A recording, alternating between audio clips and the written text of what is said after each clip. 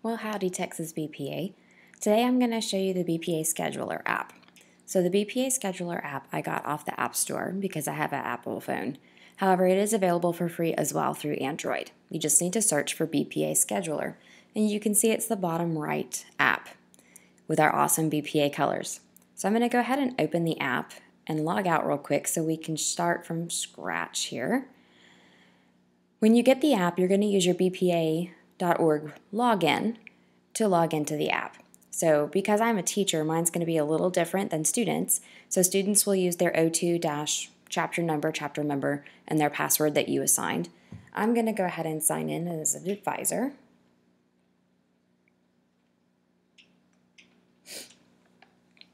So now that I have the app open, the first thing I need to do is select which conference I would like to attend. So because I'm in the state of Texas, I have two different options. So I'm going to go ahead and make sure I have the Texas State Leadership Conference selected. However, this same app would also be used at nationals.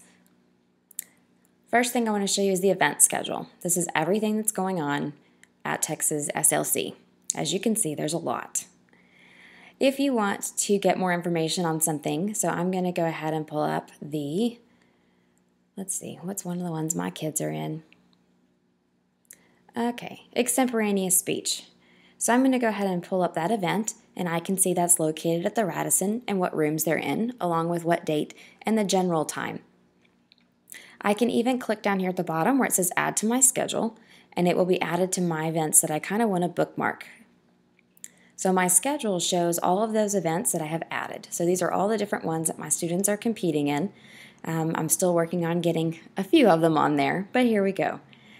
But that way, if I know I have to be at the APG meeting Wednesday night, I have basically a quick reference for the Omni on what time I need to be at and what room it's in.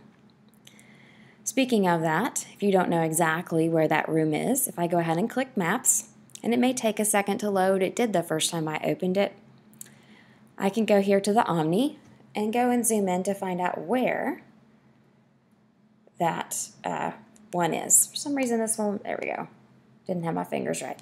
So I can go through and see, oh, it's on the 3rd floor, and that's where that ballroom is for the APG meeting. The next one I want to show you is finalists, and this is where you're really going to want to make sure that your students are putting this in. So I'm going to go ahead and pick on computer modeling.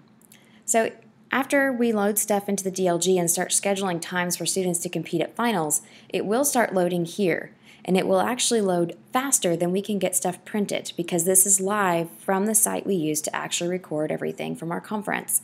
So that way students can go through and see immediately, once we've put the information in, if they've made finals or not.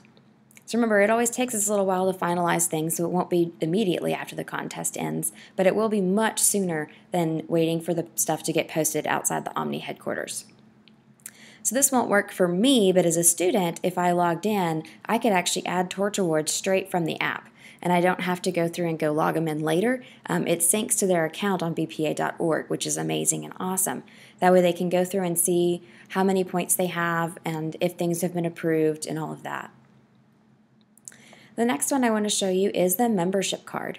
If students are attending any of the BPA university sessions, or advisors, if you're coming to the BPA 101 for advisors session, we may be asking, hey, make sure you pull up your membership card, which is this card right here.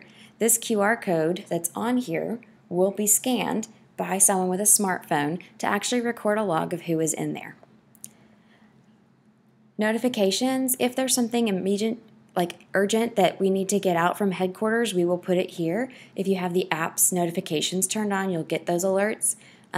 Honestly, it's kind of a worst case scenario. Just keep going back and checking the event schedule. So real quick, I want to show you what happens if you do get your membership card scanned. So I have to log in as a different user here real quick. Sorry. My app's going to change to slightly because it's going to say start scanning.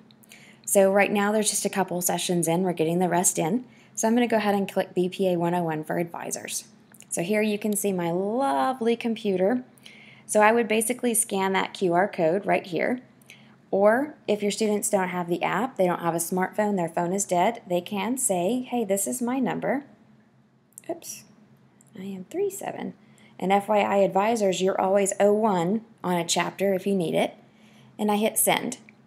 It will then tell me, hey, Kelly Monroe from Texas BPA has scanned into this session. So I hope that has helped you get this going. I know sometimes technology is kind of a nice thing to have when it works, and hopefully we will like it a lot better here in Texas than we did with TWAPI.